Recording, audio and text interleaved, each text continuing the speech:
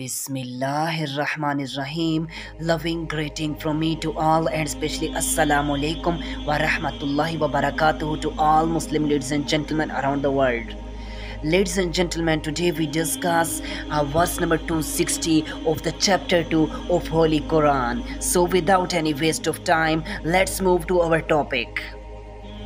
Ladies and gentlemen, there was a dead body lying near the beach. Sometimes the water came up and sometimes the water went down. Fishes and birds ate the dead body. This whole scene was being watched by the Prophet of God, Prophet Abraham ﷺ. The thing came in the mind of Prophet ﷺ. At the moment the thing came in the mind of Prophet ﷺ is that surely I believe that God will resurrect us on the day of judgment.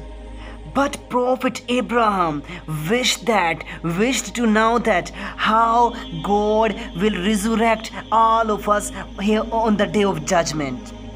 Ladies and gentlemen, please keep in mind is that it is not against the belief system of the Prophet ﷺ. It's just for knowledge. After that, God commands that, oh my dear Abraham, take 4 birds and get them acquainted with you. Then slaughter these birds and place them on the separate mountains. Then you call these birds.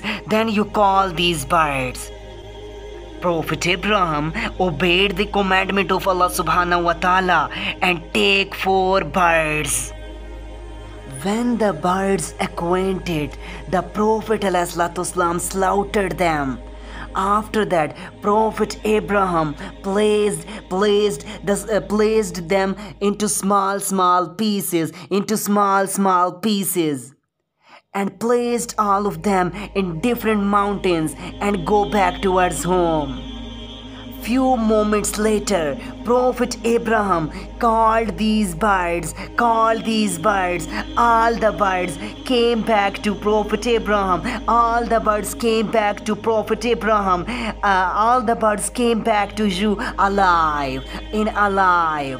Thus, Prophet Abraham saw the power of God, and ladies and gentlemen, and say Subhanallah, Allahu Akbar. After that, ladies and gentlemen, the moral of this story is that God is able to do all the things. God is able